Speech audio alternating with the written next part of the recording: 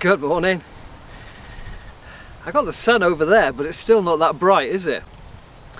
I love old golf books, especially the ones talking about people like Walter Hagen, Bobby Jones, Gene Sarazen, that sort of people. There was one guy who didn't publish books until just before he died, and that was Harvey Penick. And he published his diaries, those diaries where he scribbled little notes about the lessons he gave. Now, one of those little paragraphs is, if you play badly once, forget it. And you should forget it. If you play badly twice, review your fundamentals. And if you play badly a third time, well, get down there and go see your pro. Now, I am long past that third step of seeing my pro. I should have been seeing my pro at the end of July, because it was starting to get a bit loose and a bit sloppy. Today I'll review my fundamentals. Starting on the 9th tee, I'm going to use this hole just as a little warm-up, and I'll see you on the 10th in a moment. Well, I suppose the first place to start is my grip. Now, if you've got a glove that looks like this, it's got a big wear mark on the heel, then like me, you're letting out shaft. Well, what happens when you let out shaft, when you grip too far up and even off the handle, is at the top of the backswing, the club's very heavy, so it moves around in your grip and it wears your glove. Now, my second issue is my right hand. You know you're supposed to grip with these two fingers. Well, I kind of like let go a bit at the top of the backswing, and then I get a pinch grip.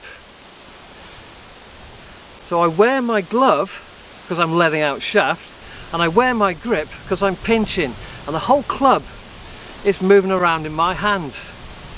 How the hell am I supposed to get the ball out there on the short grass when the only thing that's touching the golf club and controlling the face of the golf club is crap? Well, sorry for the long introduction, but I don't know how I tell you what I'm doing or why I'm doing without it, really. Well, bloody hell. Where's that been? There's no captions on this, no yardages, no clubs, no score. That's not particularly important when you're practicing on the course. But that wedge did come out rather low, which has me worried a little bit. So for these couple of holes, nice bird, I'm trying to get down the shaft. What a stupid bloody game. An 8-iron, and again this seems to have come out rather low, but it is right down the banner.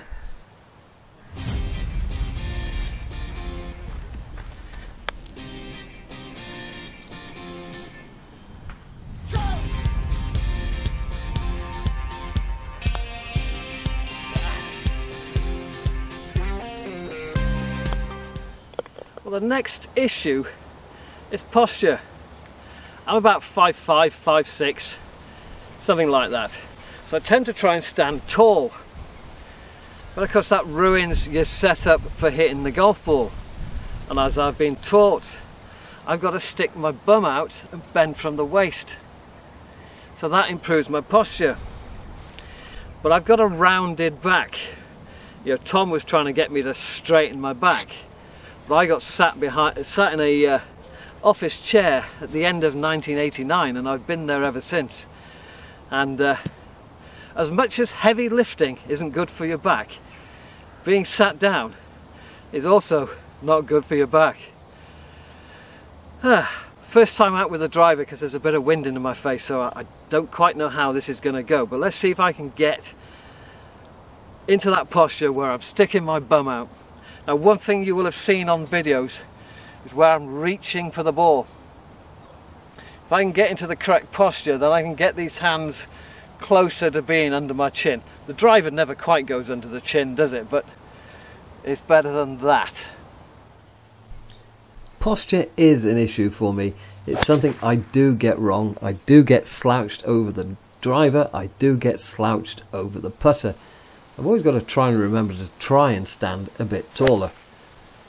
and I don't think the camera likes this low sunshine. But I think at my age it's always going to be a bit of a compromise. Quite simply, my body will not do what I want it to do, and I assume that's going to get worse as I get older. Look at this for a putt. Ton of borrow on the 12th green.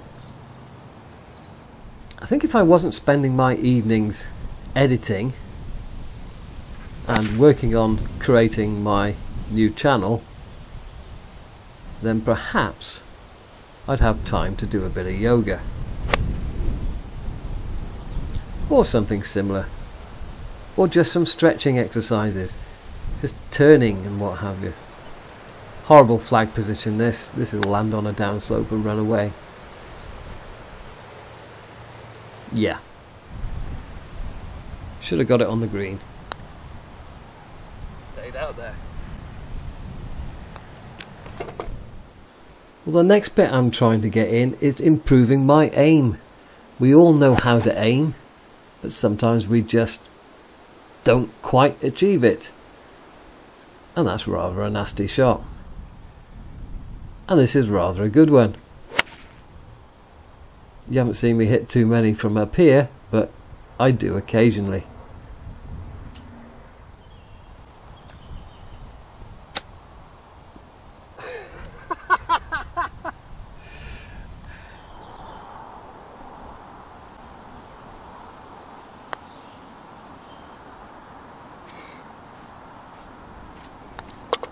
One of my big issues is the takeaway. This isn't something new. I got video from 2011, a teaching video, and I was doing exactly the same thing then. That is quite simply, when I take the club away, I bow this wrist, I put the club head behind me, and then it goes up and it's across the line. Now, one thing I've noticed, that this is connected to the grip. So one thing I have noticed going round, by getting my left hand grip down the shaft and then gripping properly with these two fingers, is it's tightening up the top of the swing. So the top of the swing is getting better. Alright, the score's not getting better, but the top of the swing is getting better. And I'm also wondering if this poor grip is what makes me do this. Now, you don't need me to tell you that when you're playing golf swing, your golf gets worse. I mean, look how long it took me to start the swing. There was too many thoughts going on in the brain. And I've committed the cardinal sin of going right. So all I can do is move this forward. So I'm not too worried about the score when I'm doing little exercises on the course. Oh. Yep. That shows what happens when the flag's in.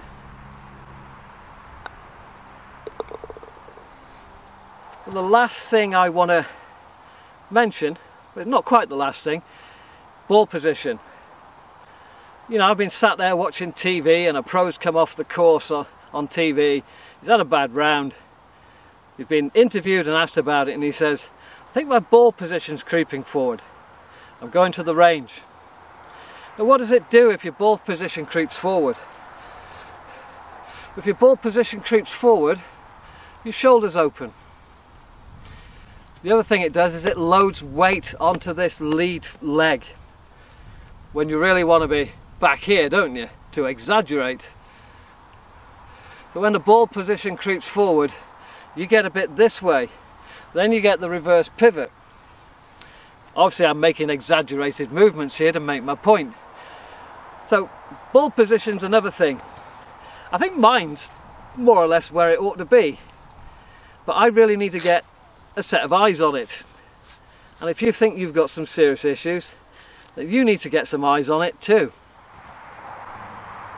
Yeah, so when your head is full of things that you are attempting to do, the chances of striking the ball well is rather low. So I'm not bothered about the score on this 9 holes, but for those who are, I was five over, or was it 4 over? I can't remember. Anyway, I blew virtually all my handicap in 9 holes.